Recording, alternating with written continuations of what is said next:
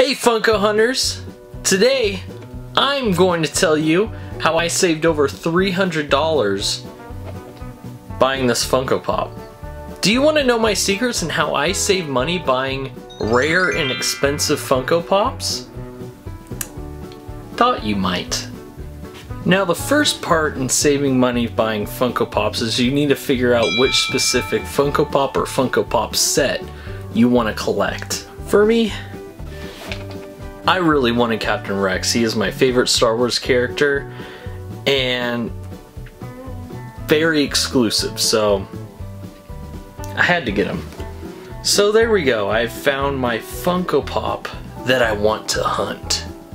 Next, what I did was I searched every platform to try to look for the cheapest version there was, or the cheapest one that was selling. So, I mean, you go on everything like Amazon, Facebook Marketplace, Mercari, whatnot, eBay. There's a ton of places. I don't trust eBay, so I never buy from there. And I don't suggest you buy Funko Pops from there either, because there's a lot of people that resell, but they're fakes. I just don't trust eBay. Been scammed too many times. So the cheapest one I found was in Facebook Marketplace, which is such an underrated place to get Funko Pops. You don't even know. Some people have very specific reasons why they're selling Funko Pops, which makes it a little easier to get them for a lot cheaper. And I'll tell you the specific reason why I got this one for so cheap at the end. So now we found the pop we want to hunt, and we found the cheapest one we could find. And by the way, Captain Rex, he was being sold for $300 at the time. Keep that in mind. Now the next thing to do was to come to a compromise.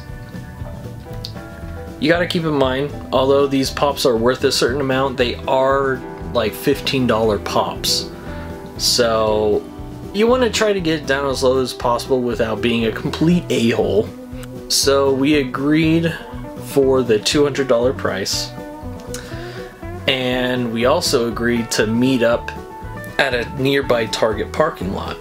Once we met at the Target parking lot, I looked over it a whole bunch, inspected the crap out of it to make sure that this was indeed a real Captain Rex Funko Pop and that there was no other damages that I might not have seen from the pictures, because sometimes that happens, and if there are damages you can always bring the price down more because of it.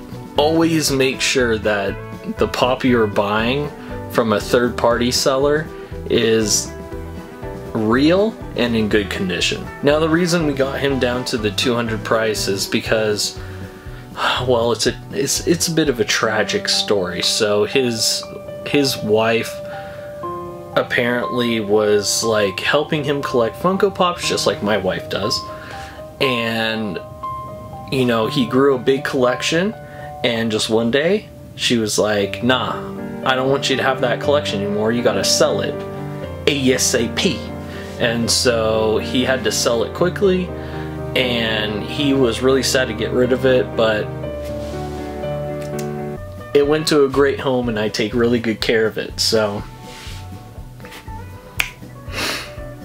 yeah, and this guy did make quite a bit of profit anyways, since he did get it back when it released.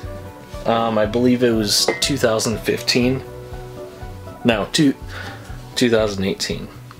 Yeah, so he got it in 2018 for $15.